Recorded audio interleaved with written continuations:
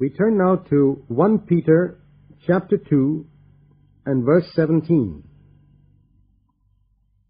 In the context of what is mentioned in the previous verses, of submitting for the Lord's sake to every human authority, verse 13, and to those deputed by the government to rule over the people, verse 14, he says, honor all men, love the brotherhood, fear God, and honor the king.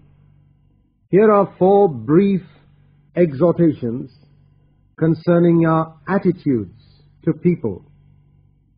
We are to honor all men. All human beings are to be honored because they are made in the image of God.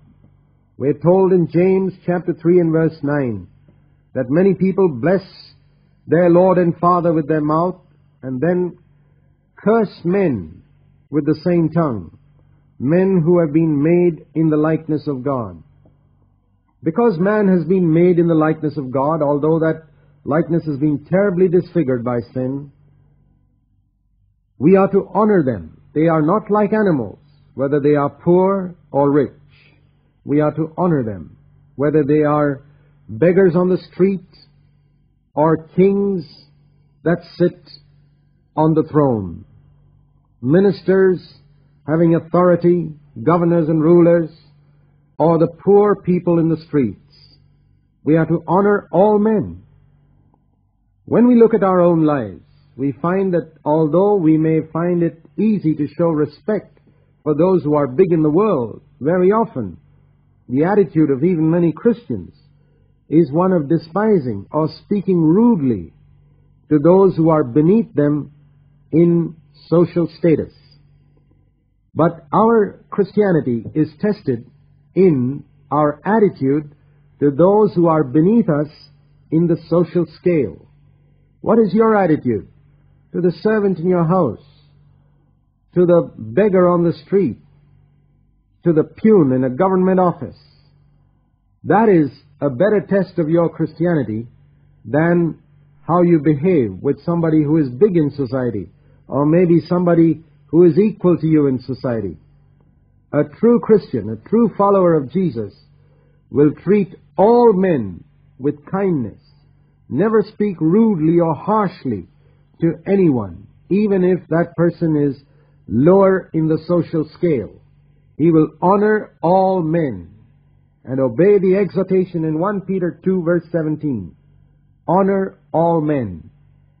When it comes to the brotherhood, which is the church of the living God, there we are to do more than honor. We are to love fervently.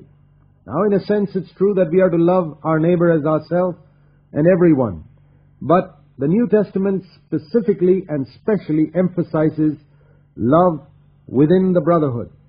Every single person, whether of your culture or not, whether of your language or not, whether of your convictions or not, if he's in the brotherhood, we are to love fervently.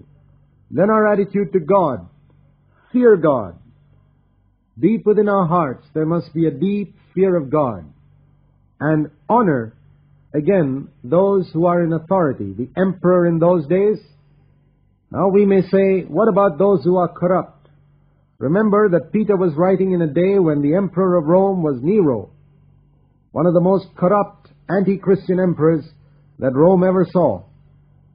And yet, Peter says, honor the emperor, not because of his character, not because he knows God, perhaps he's an ignorant atheist, but because he is in authority.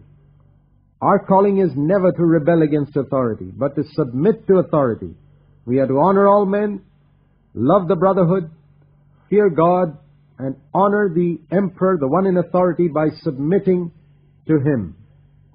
Verse 18, servants, be submissive to your masters. Again, he's speaking about the same subject in a sense. Submission to those who are above you in authority. With all respect, we are to submit to our masters. If you're a slave in a house, a servant in a house, submit to your master. In your school and college, your master is your teacher, your principal. Submit to them with all respect. in your office, the one who is above you in the office, above you in the factory, or in your place of work, whoever it is. This word comes to you and to me if we are followers of Jesus, if we are this chosen race, if we are this people who are God's own possession, if we are strangers and foreigners in this world, then we act in submission and act with a spirit of submission to those who are above us in our secular jobs. And thereby we are different from the people of the world in whom there's a spirit of rebellion. To what type of masters are we to be submissive? It says in verse 18, not only to those who are good and gentle, but also to those who are unreasonable. In other words, not only when our masters are kind and considerate, but even if your master is tough and cruel and treats you unjustly without proper respect, then you are to submit to them too. For this finds favor, it says, in the eyes of God. And so we find that the calling of the Christian is to manifest a spirit of submission in the midst of a world where the spirit of rebellion is rife. God's kingdom is founded on submission to authority. Jesus submitted to authority. The devil rebelled against authority. And these are the heads of two kingdoms. Jesus heading up the kingdom of God, and Satan heading up the kingdom of the devil. Rebellion has no place in the kingdom of God. And that spirit of rebellion can be found in a schoolboy towards his teacher, in a college student towards his professor, in a factory worker towards the management, in a clerk towards the one who is above him in his office. It can be found everywhere. But the true Christian, having God's nature, showing forth the excellencies of Him who has called him, must have no trace, yes, no trace of that spirit of rebellion within him. He must be submissive, and not just submissive, it says in verse 18, with all respect. Not with a grumpy attitude, but with respect. How must you submit to that unreasonable, unkind, and perverse one who works above you as your boss in your office or factory? Here is what God's Word says. Towards that unreasonable, perverse, tough and cruel master, submit with all respect. Whether he is kind or cruel has got nothing to do with your obedience to God's Word. You are to obey God's Word. How few there are who take these words seriously. And thereby we see how few there are who have found the narrow way that leads to life. It is obedience to these commands in the New Testament that prove to us whether we are walking along the narrow way that leads to life or on the broad way that leads to destruction.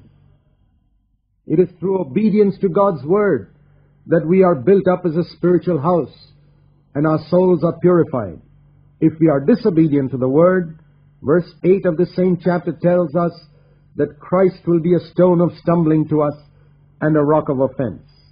In verse 19 we are told that if we submit to masters who are unreasonable and as a result suffer unjustly, God is delighted with us. God is delighted. And he goes on to say in verse 20, of course, you're not going to get any credit when you are patient for being beaten or troubled when you have done something wrong. There's no virtue in that, he says. But if you do what is right, and you suffer for it, and you patiently endure it, this finds favor with God.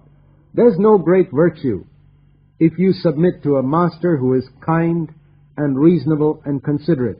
Even heathen people can manifest that. But the distinctive mark of a Christian is that he can suffer unjustly and still show respect to his master.